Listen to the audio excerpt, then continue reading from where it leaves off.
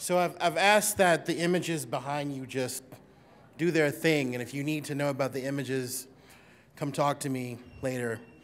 I don't have time to play grandpa with the slides, so we're just gonna work this the way we have to work it. So the first question anybody asks you in the South is who you kin to. And my people have been in North Carolina since 1674. My fourth great-grandmother was born in Northampton County. My third great-grandfather, her son, was born there. My third great-grandfather was from Warren County. And my fifth great-grandfather and his family, going back to the 1670s, were from Bertie, Halifax, Nash, and Edgecombe counties. So we have been in North Carolina for a long time. We've also been in South Carolina for a long time, from Charleston to Edgefield County to Lancaster, Kershaw, and Chesterfield counties. So you have to present who your people are first, because where your credentials come from. I know how this works. So, who am I? I was born beneath the Mason-Dixon line. I'm the 14th generation of my family to be born in America. I'm the child of migrants who were the children of migrants, who were the children of migrants, who were the children of forced migrants. My base is DC, and sometimes you can call me a Washingtonian. I'm a living history interpreter. I cook food, I garden, I forage. I teach about food, spirituality, history, meaning, and matter. I believe that writing is fighting and cooking is revolution. So my piece on Paula Deen, you know, she, bless her heart, she danced with the stars. You gotta give it up to Paula. And articles on Ferguson communicate how I feel food can not only be transformative, but essential to knowledge, in denying and destroying the artificial boundaries that separate us and redefine those boundaries that just are and must be.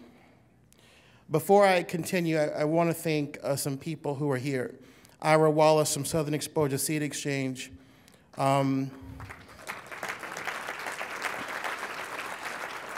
When no one knew who I was and they had the first Heritage Harvest Festival at Monticello, I called her up and said, please let me do this. Please let me be involved in this. And she said, I don't know who you are, but sure, whatever you want to do. And I gave her this compliment at Old Salem about a month ago, but I'll give her to it again. It's that act of letting the youth have a chance that moves things forward. So I bless her for that. And Debbie Moose, I'm winking at you. Debbie Moose was part of the Pie Brigade that we had at Stagville Plantation, not far from here, where we did a dinner for 150 people in 2013 to honor the enslaved ancestors who were at Stagville Plantation. If you don't know about Stagville, there were over 900 enslaved people. There was a 10,000-acre plantation, the largest in North Carolina. And we prepared an entire meal, with the exception of the pies, which Debbie and Nancy McDermott and other North Carolina cookbook authors and historians prepared, all on the open hearth, using food from Firsthand Foods, we love you. Thank you very much. And other North Carolina growers and providers. That was the majority of the food that we had. So I want to thank everybody who made that dinner possible to honor those ancestors and to bring a reality, a dream to pass, that they were not forgotten. Their cuisine, their traditions were not forgotten. And furthermore, young people got to see the entire community come together, every background, to honor not only their memory, but their legacy and their important American, Southern, and North Carolina life. Okay, so.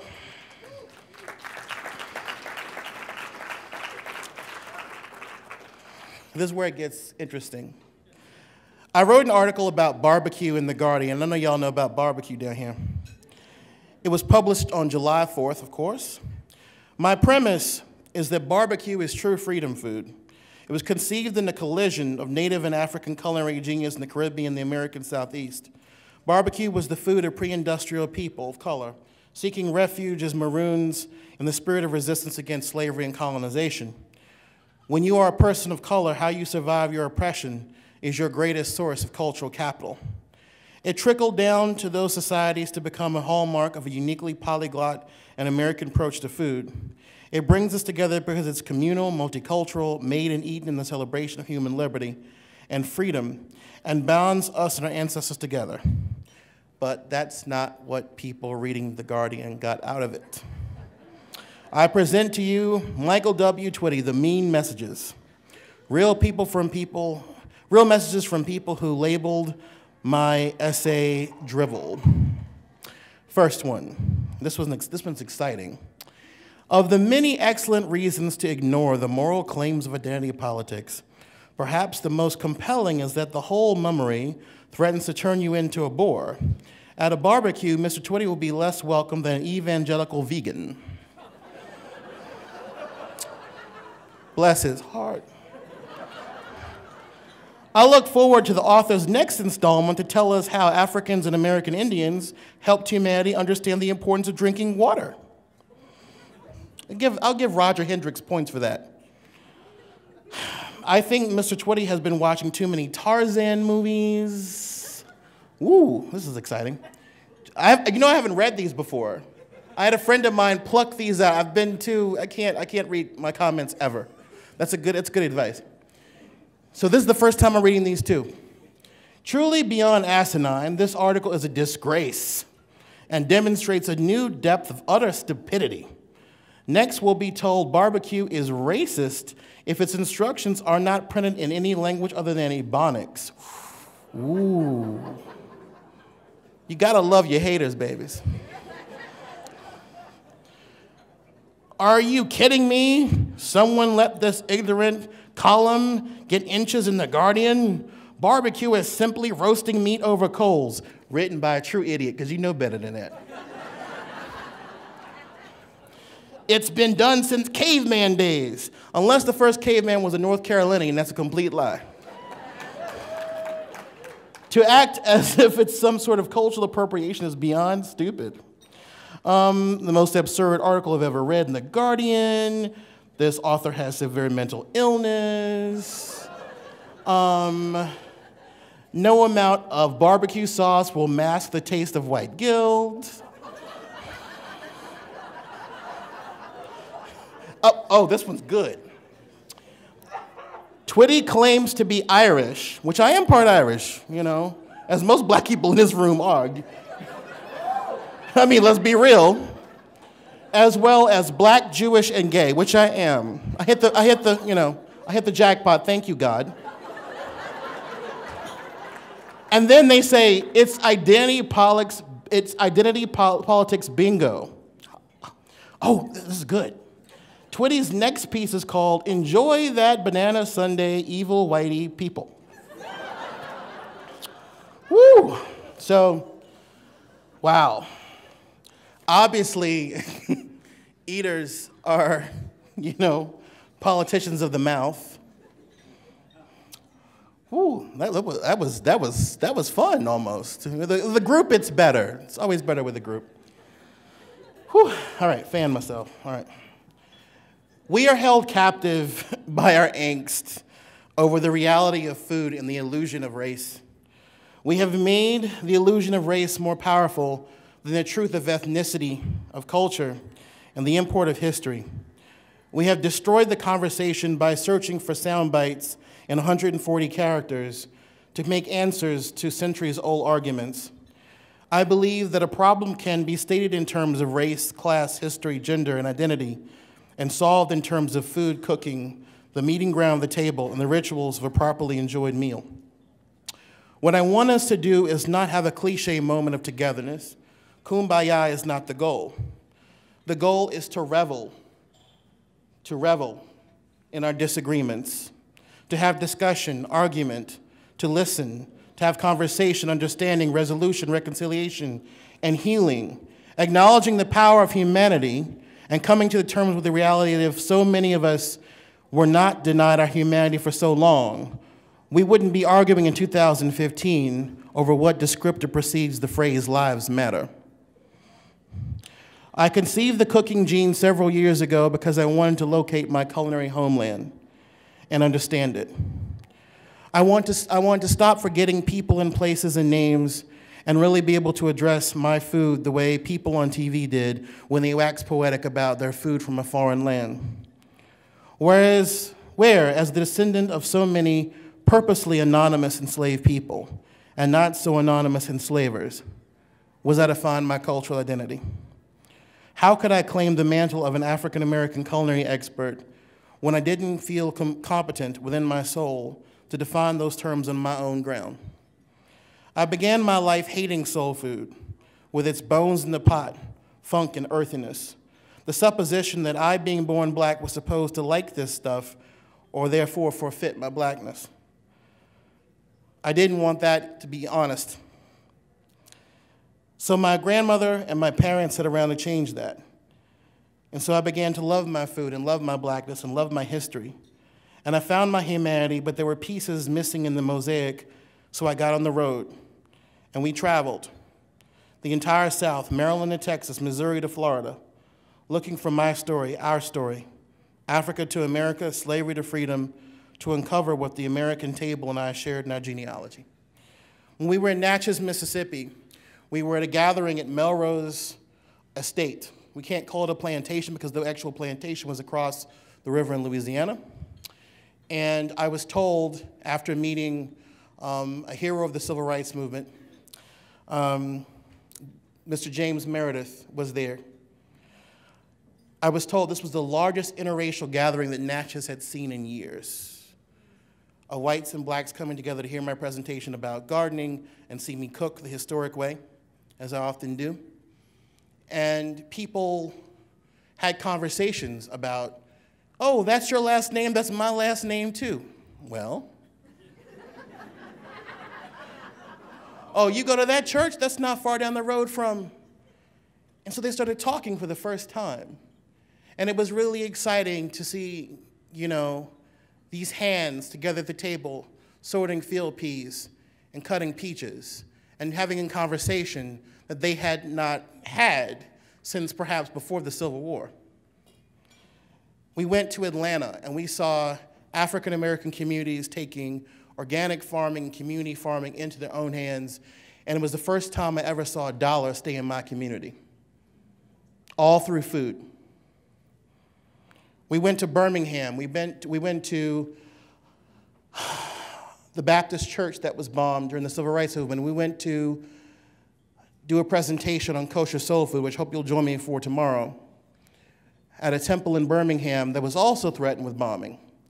And I met people there who really shook up my whole sense of why I was doing this. I met two ladies, and these two ladies were from Germany. They were both survivors. And they were survivors in the sense of they were actually in the Shoah, and they were the only two people in their family to survive the Shoah, the Holocaust. They had numbers on their arms. They were twin sisters. And they said to me, I prefaced my talk by saying, this is the first time I've ever been to my grandmother's hometown of Birmingham, Alabama. My grandmother left Birmingham under duress during the Great Migration. She vowed never to come back. And I said, this is my first time here.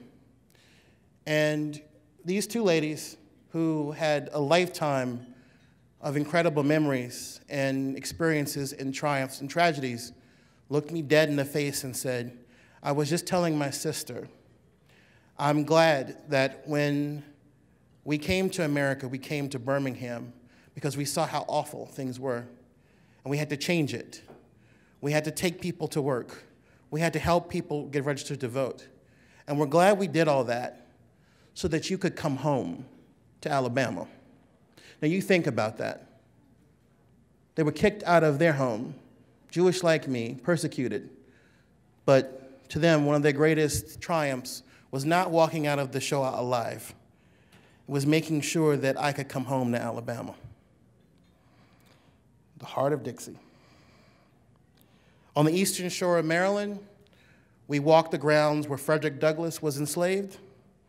In southern Maryland, we saw the last remaining slave cabin at Solidly Plantation, a 300-year-old spot, and talked to Mr. Briscoe, who still had seeds passed down from his grandfather's grandfather, who was enslaved at Solidly.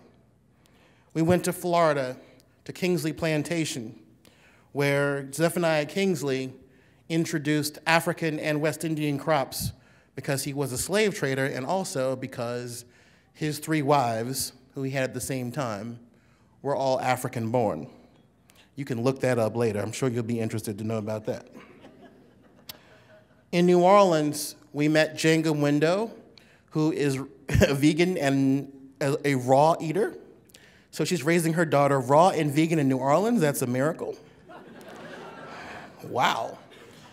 But more importantly was the fact that she came back from New York after Katrina to help rebuild the lower Ninth Ward and to increase food justice in New Orleans. We went to Donaldsonville, Louisiana, the River Road Museum.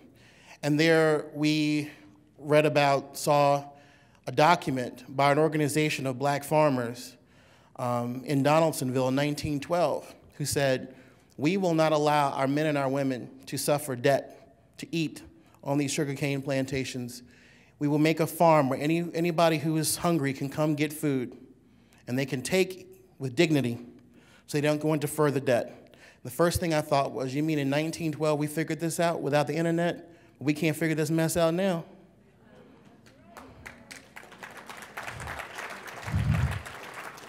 And I should honor my grandfather, Gonzalez Twitty, who was one of the founders of the Federation of Southern Cooperatives.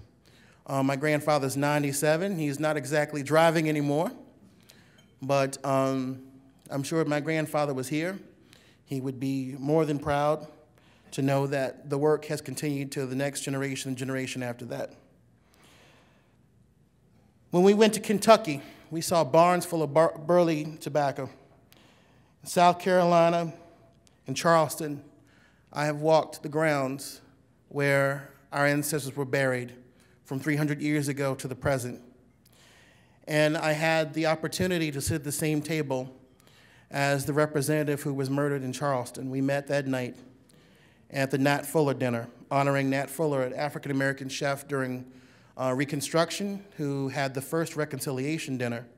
How ironic that that event was such an opportunity, and yet several weeks later, that tragedy happened. In Richmond, I stood on the banks of the James River, where my 5th great-grandfather was brought from Africa, and I stood at the spot of Lumpkin's Jail, where my 3rd great-grandfather was sold away from his family, and my great-great-great-grandmother was sold with her children to Alabama. We went to Arkansas, and we saw green rice fields in East Texas, where we had Texas barbecue, and I won't even go there tonight. So don't ask me.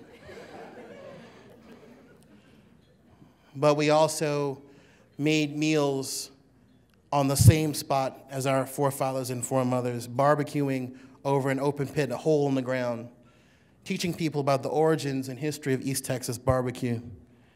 And here in North Carolina, I was privileged to have cooking space with my friend Chef Mike Moore at Blind Pig in Asheville, where we did a dinner honoring all of our ancestors and talking about the roots of Southern food.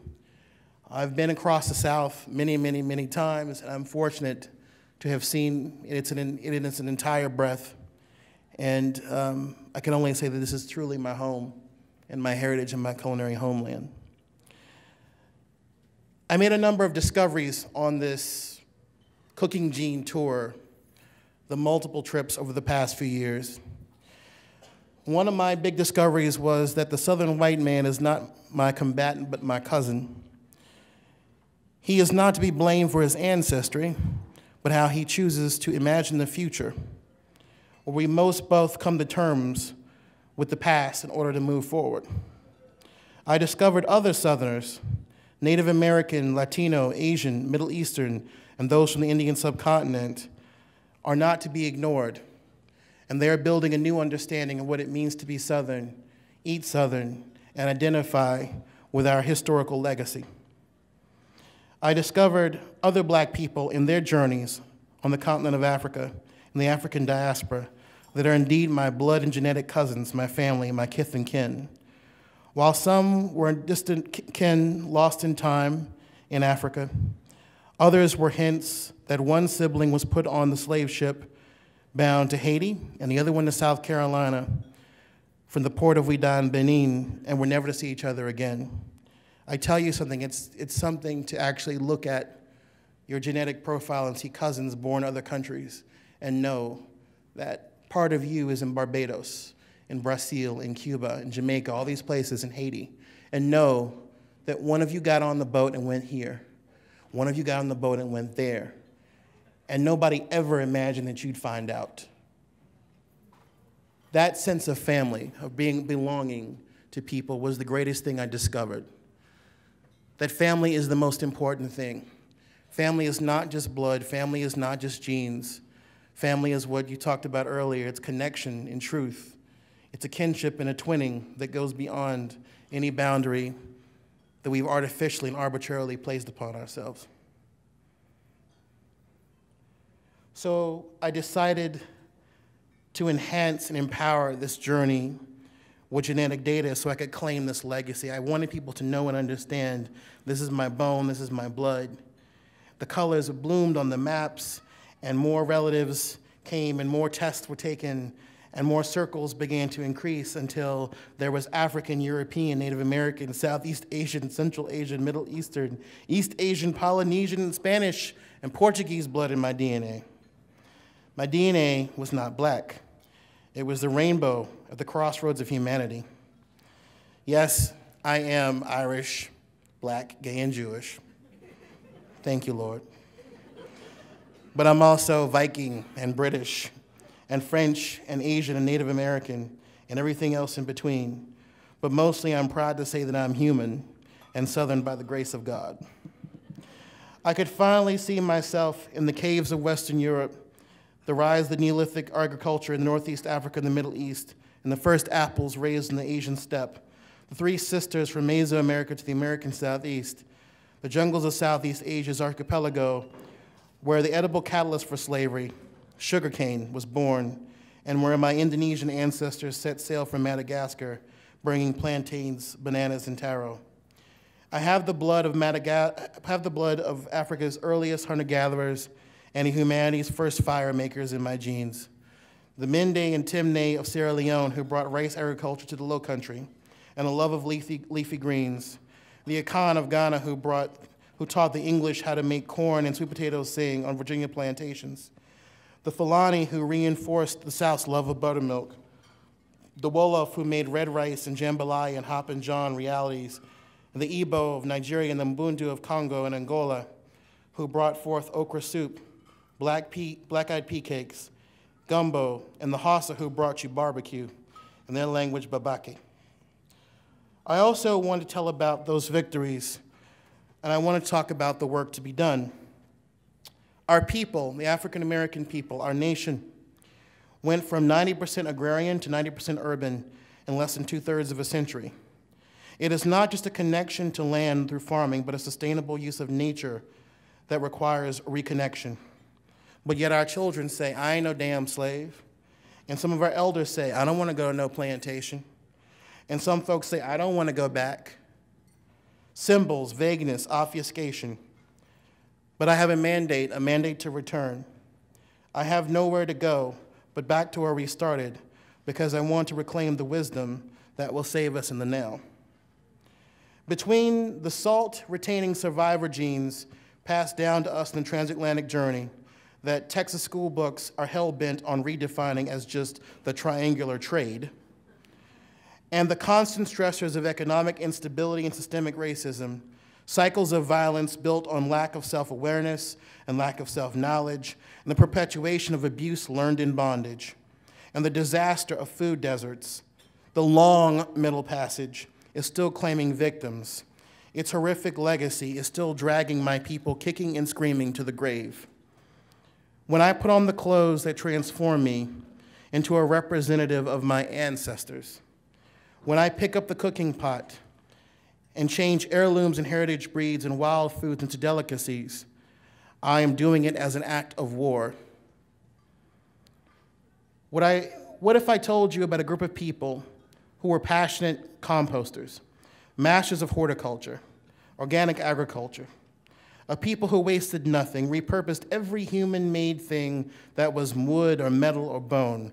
What if I told you about their permaculture, how ingenious it was, how adaptive they were, how their cuisine was fusion cuisine, whole animal cooking, full of vegetables, fruits, foraged food, and sustainable fish and game. Well, you know those people already. They're called the enslaved people of African America. We're here from 1619 to 1865.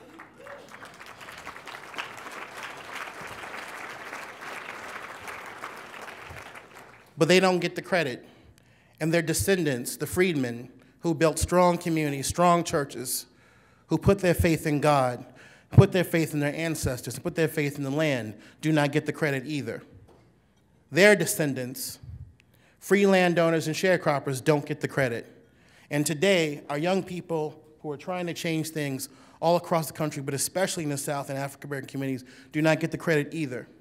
We have to understand something. Culinary justice is not only about making sure we attribute our recipes and attribute the process by which those recipes and ingredients happen, but it's about giving due credit to a long line of people whose knowledge and know-how was brought here by force, who were stolen, but determined to earn their respect from the moment they got here until now. And there are more of us for the good than there are for the bad. And this is the ultimate truth. We have to be careful about where the land goes.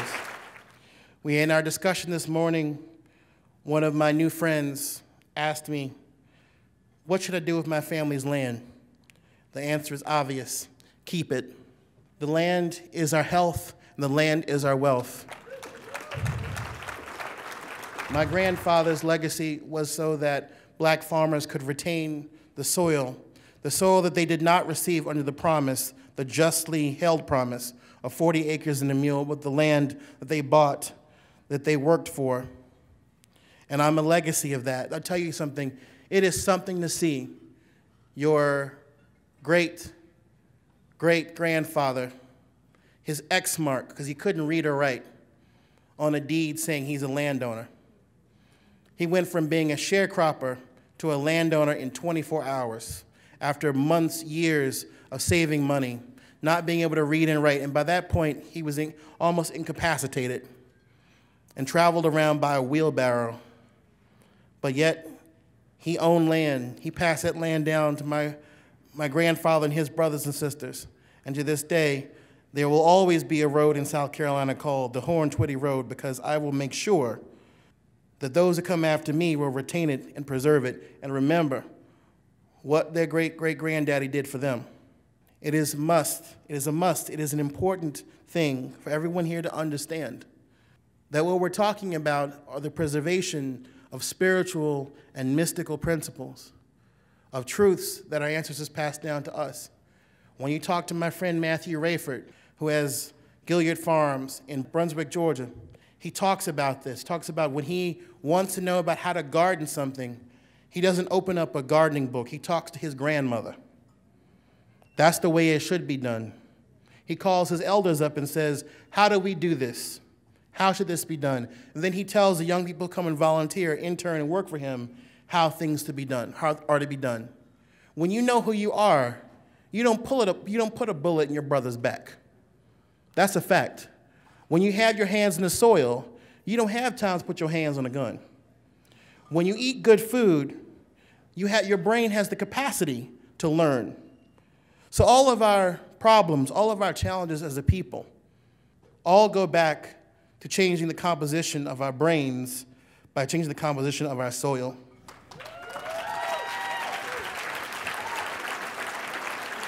So I exhort you to preserve the land. Our ancestors are suffering from collective amnesia. Their graves are now resorts and hunt clubs, golf courses and gas stations.